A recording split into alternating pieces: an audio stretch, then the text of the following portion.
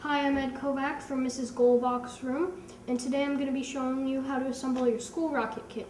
Now, in addition to your school rocket kit, what you're going to need is Elmer's glue, Scotch tape, and a stapler. Here are the parts of the rocket kit.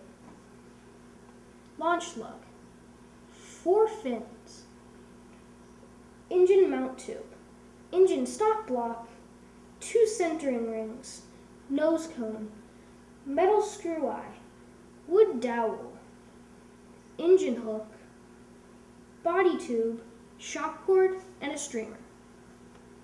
Locate the 2 centering rings, engine hook, and engine mount tube. As you can see, there are 2 slots on the engine mount tube. You're going to put the engine hook into the small slot of the engine mount tube. After you're done doing that, slide these centering rings carefully onto the engine mount tube above the engine hook so you don't wrinkle the engine mount tube.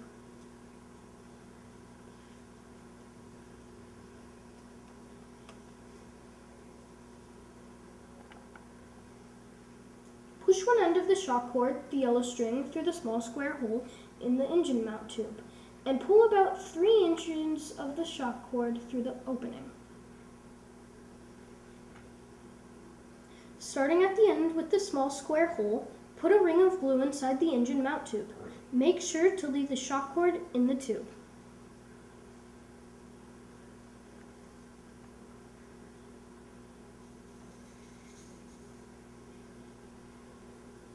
Push the engine stop block into the ring of the glue inside the engine mount tube, making sure it stops even with the end of the tube. The shock cord should also be through the center of the engine stop block. Make sure it's flush into the tube. Hold the short end of the shock cord, loop it around the other part of the shock cord, and tie several knots in it.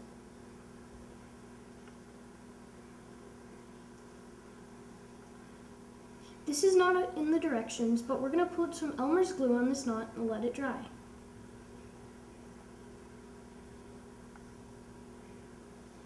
There are 2 laser scribed lines on the engine mount tube. Put a small ring of glue around one of the laser scribed lines.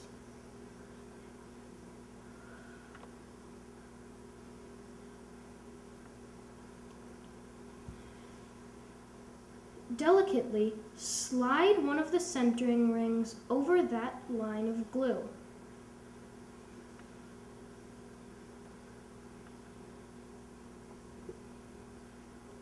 Do the same with the next one.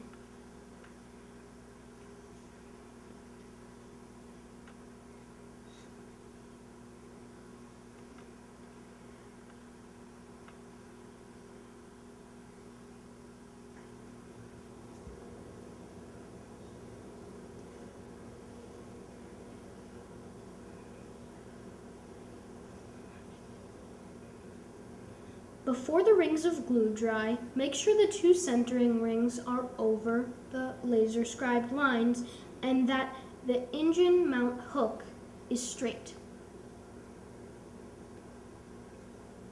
Take the long end of the shock cord, tie it to the metal screw eye, and tie at least 3 knots.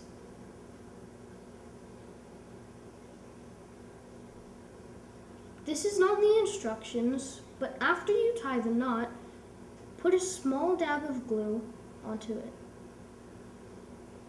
Wait till it dries. This is not in the instructions, but it is a good idea to run a bead of glue around each side of both centering rings.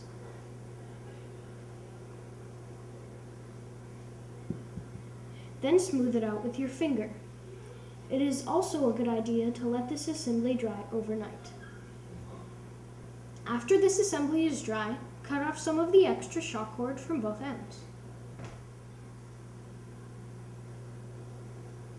Holding the body tube upside down with the laser cut slots on the top, drop the metal screw eye through the body tube so that the screw eye ends up hanging out the other end of the body tube.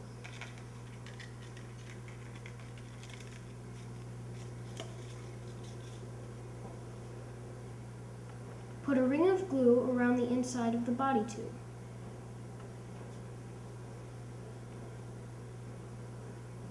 Slide the engine mount tube into the body tube just a little bit.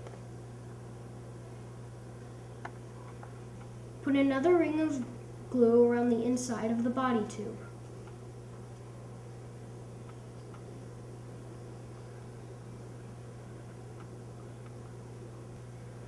Slide the engine mount tube into the body tube until there's about a 1/4 inch left.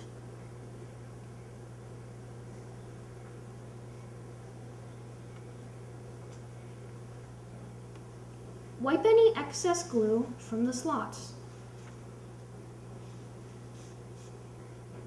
Test fit a fin tab into one of the slots. Apply a thin strip of glue above, on, and below the fin tab. Place the fin in one of the slots. Hold the fin in place for at least 1 minute, firmly. Let the fin sit in an upright position for a few minutes. Repeat the process with the remaining 3 fins.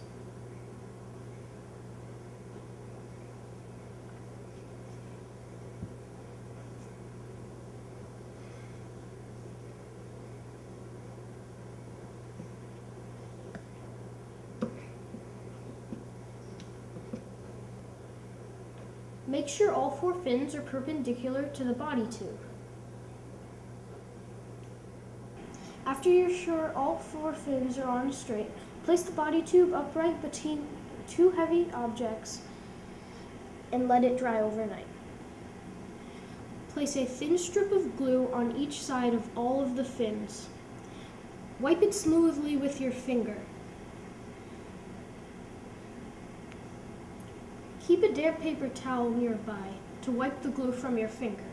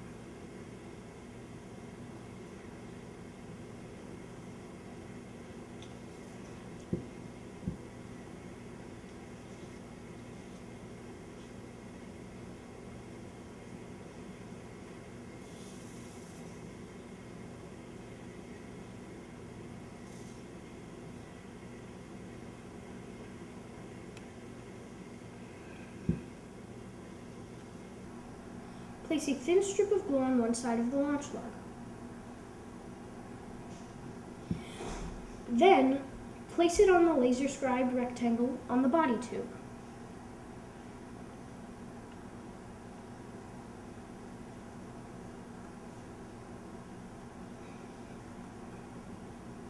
Make sure the launch lug is perfectly straight on the body tube and let it dry. Locate the 1/4 inch diameter wood dowel and thread the screw eye into the end of the wood dowel with the pre-drilled pilot hole.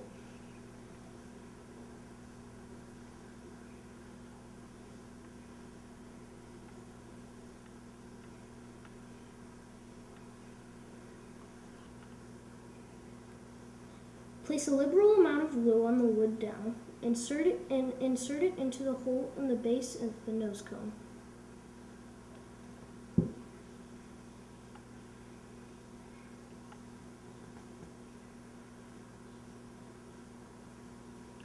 Once your wood dowel is the whole way into the nose cone, wipe off any excess glue.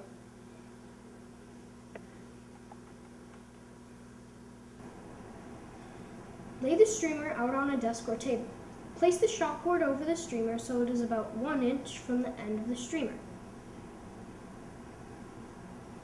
There should be about 6 inches between the nose cone and the streamer.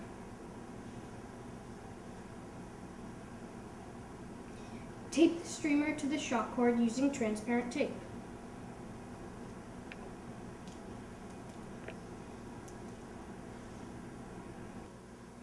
Fold the 1-inch section of the streamer over the shock cord and staple it in 2 places.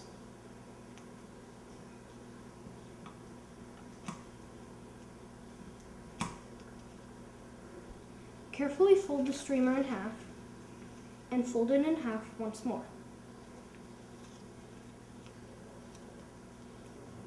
Write your name on the streamer.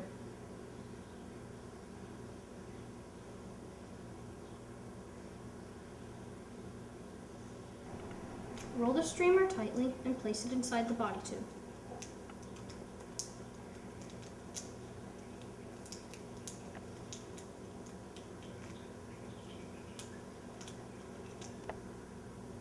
Place the streamer and the remaining shock cord inside the body tube. Carefully push the nose cone into the body tube. Avoid pinching the shock cord between the nose cone and the body tube.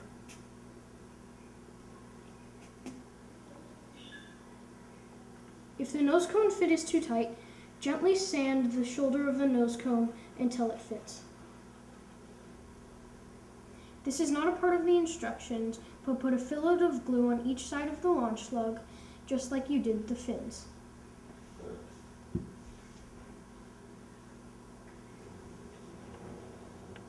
You can paint or decorate your rocket however you want, but no 3-dimensional objects can be placed on the rocket.